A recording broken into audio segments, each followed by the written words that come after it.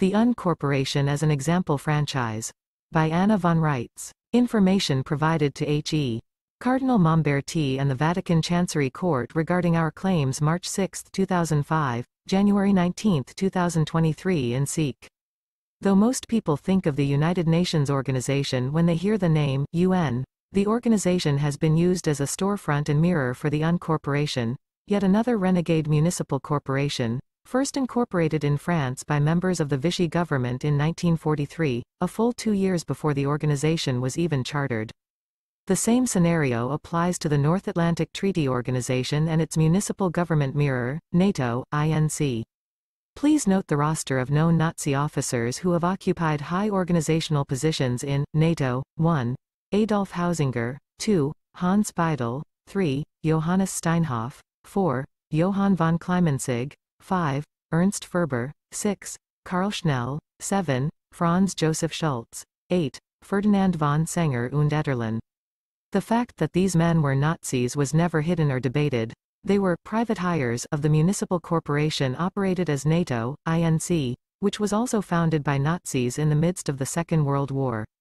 We should not even be surprised to see their names as principal officers of NATO, INC, but what does astonish most people in the Western world, is that NATO, INC, exists, and NATO, INC, is being passed off as the North Atlantic Treaty Organization, just as the UN Corporation is being passed off as the United Nations Organization.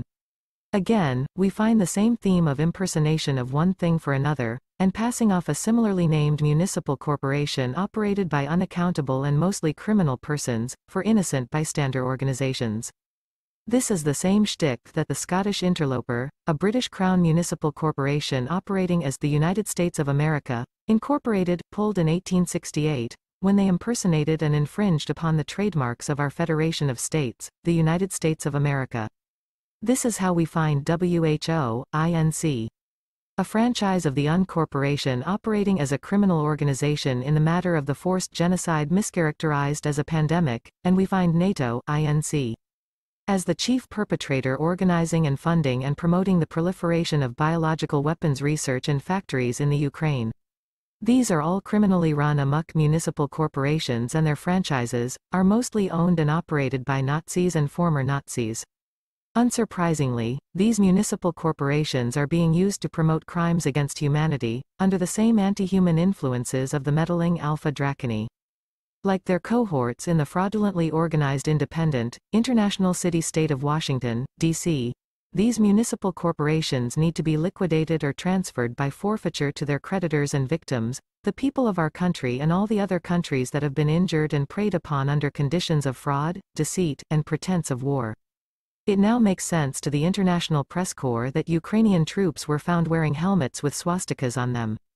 As these municipal corporations have indulged in all these crimes against the living people and against the actual countries, they must be treated as criminal organizations and not as political entities having any recourse or protection.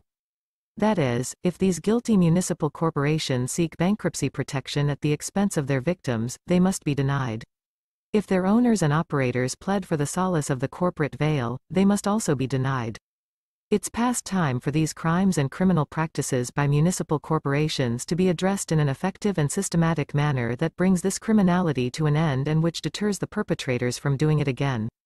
And again. And again. We wish for the control of all municipal corporations to be surrendered to the national governments, and in the absence of a competent national government to our government, acting as their fiduciary until this mess can be straightened out. Issued by Anna Maria Riesinger, Fiduciary. The United States of America in care of Box 520994 Big Lake, Alaska 99652. April 13, 2023.